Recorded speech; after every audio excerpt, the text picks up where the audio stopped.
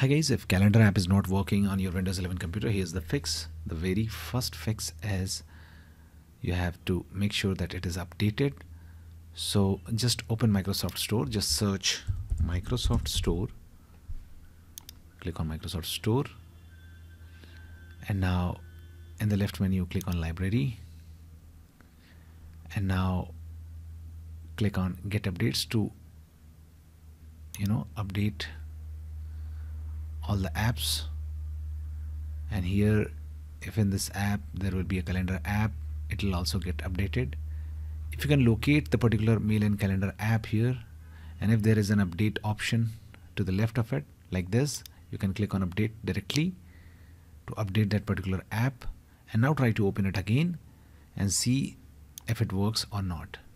Now if this does not work, there is one more thing which you can do, and that is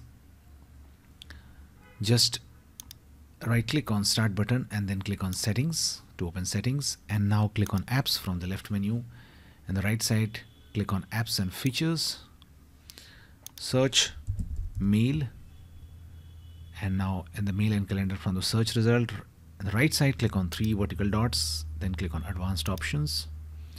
Now scroll down and first of all click on repair, and after that try to open it again. If it does not work, click on reset.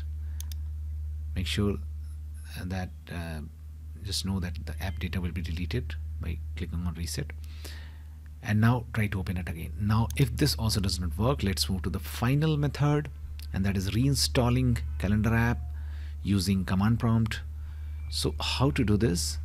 The first thing is just search PowerShell. In the search box, right click and click on run as administrator. Click on yes. Now once the PowerShell window open up, you have to run this command. Okay. Now once this PowerShell window open up, you have to run this command. I've given this command in the description of the video. Just copy and paste this command, hit enter, and it will remove calendar from your system.